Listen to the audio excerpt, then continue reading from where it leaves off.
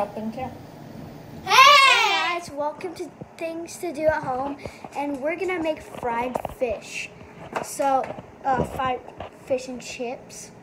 Never made it before, but I saw it on Instagram. Turn it. Where's the phone? I made a mistake. Spence said I need to tell you when I make mistakes because that's what the fans like.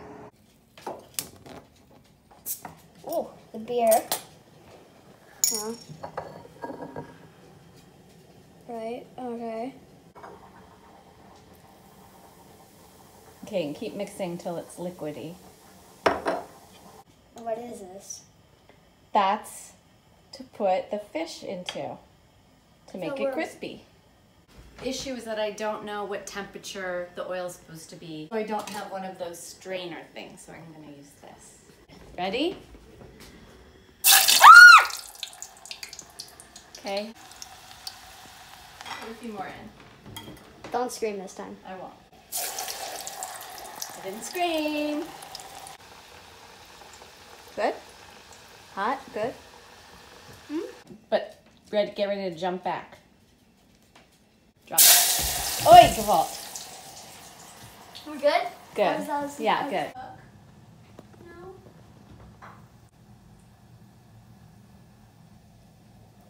Almost ready to make some onion rings. Oops. Oh. That's how you make the rings, see? No, but like into pieces.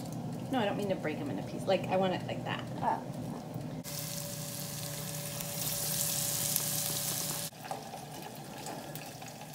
Okay, I think the onion rings are incredible.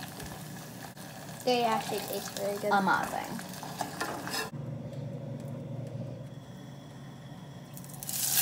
Oh my God, I cannot believe how good this looks. All right, first piece coming out. It looks gorgeous. How is it? Onion rings? Probably the best onion rings I ever had. Wow. It's fried. Probably the worst things I've ever had. What? Or the worst fries I've ever had. Have I ever taught you how to use a knife and fork together? Yes. I don't want to be fancy.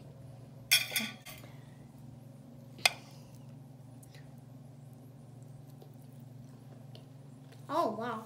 That's good. Good.